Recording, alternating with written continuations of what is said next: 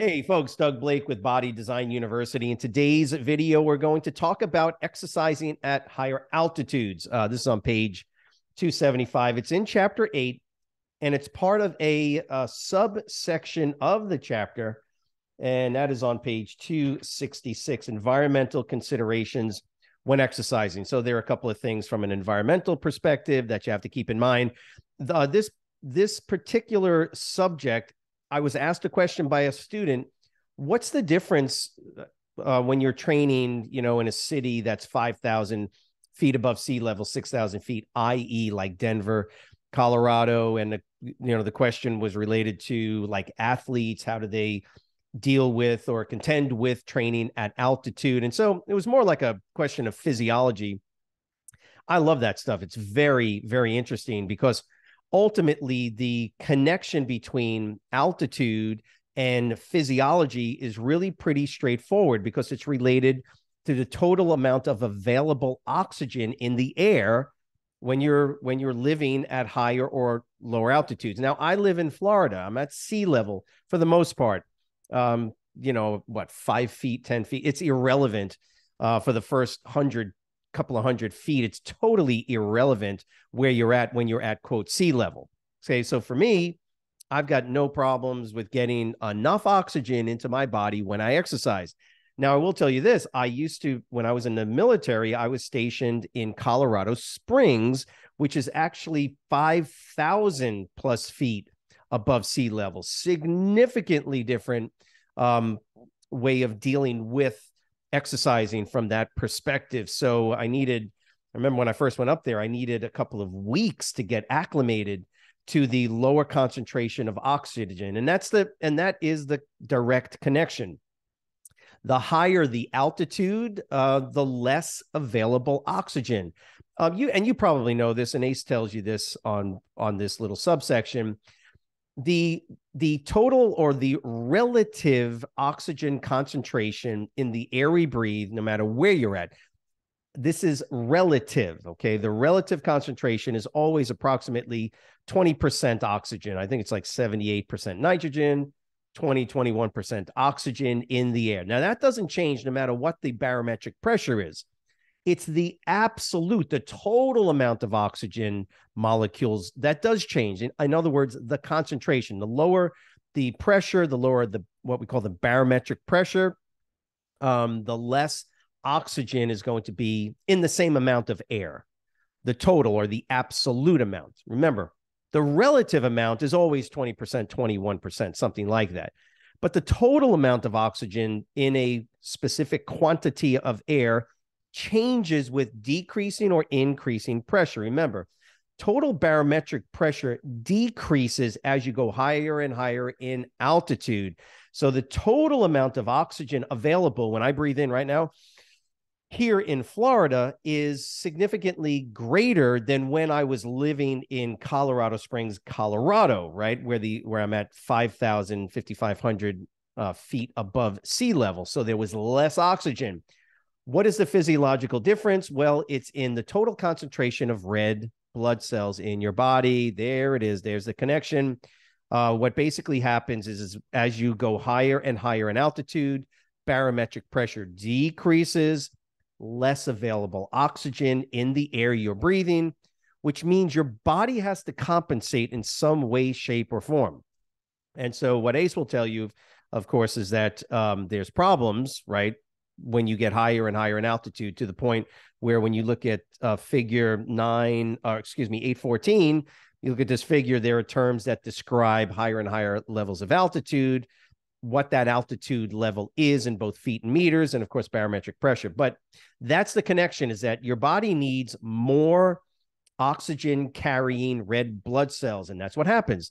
The longer you live or stay at altitude, the higher the concentration of red blood cells. Hence the reason, folks, hence the reason why the Olympic Training Center, at least one of the two main ones in this country, is located in Colorado Springs, Colorado, because you're at altitude.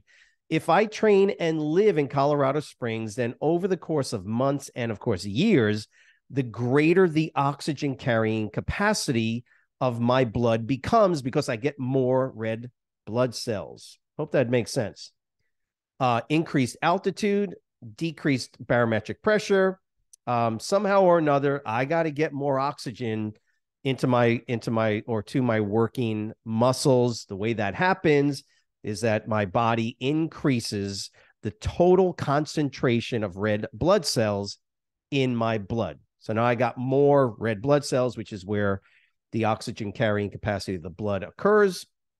And that's the deal with that. So what ACE is giving you in figure 814 is some terminology. Now, if it's me and I want to memorize this, I'm going to use the read, write, recite method. And I'm simply going to rewrite figure 814. Here's a tip. Don't worry about the barometric pressure. If they ask you a question on barometric pressure, that's just silly. What they would ask you, if they're going to ask you a question on this particular section, is what altitude in either meters or feet do we see the death zone occurring? Where does the death zone occur when it comes to altitude? And that's at about 8,000 meters, 26,000 feet. That's not Pikes Peak. Pikes Peak is at 14,000 feet. 26,000 feet is what? Mount Everest level stuff. So low altitude, moderate, high, and then very high, and then extreme, and then the death zone. I would just write those down. And your numbers are pretty straightforward. They don't have to be exact, but they're giving you just real simple numbers to know. Roughly 5,000 feet is sort of that changeover between low and moderate. So moderate altitude is occurring at approximately 5,000. It goes from about 5,000 to about 8,000 feet above sea level. And actually, they tell you that at moderate, 5 to 8,000, to high altitudes, 8 to 14.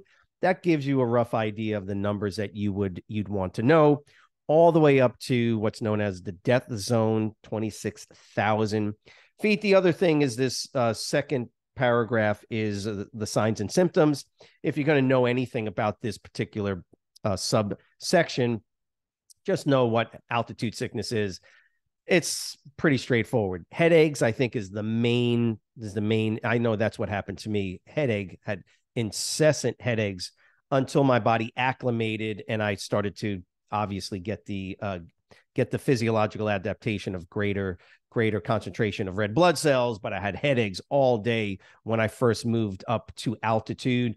Nausea, another classic example. And in general, it's just your overall lethargy, being tired, and your overall physical output, which is diminished. Of course, the other thing is lightheadedness and anything related to what we now understand altitude sickness is, which is just a decreased concentration of oxygen in your body, your blood system. Of course, shortness of breath.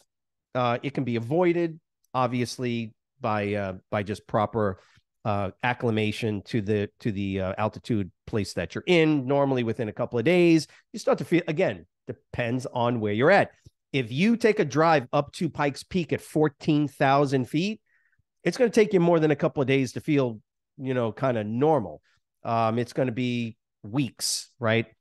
Keep in mind that at high altitude, for instance, moderate to higher altitude, you're never going to be able to function at the same level as at sea level, just as for instance. Again, that's an important part of what they are explaining to you. So again, page 275, this figure 814 is really the only thing that you'd have to sort of memorize and understand. And if you're going to do it, know the issues related to altitude sickness, and of course the names or the levels, right, of altitude: low, moderate, high, very high, and then extreme, and then the death zone, and of course the numbers that go are associated with that.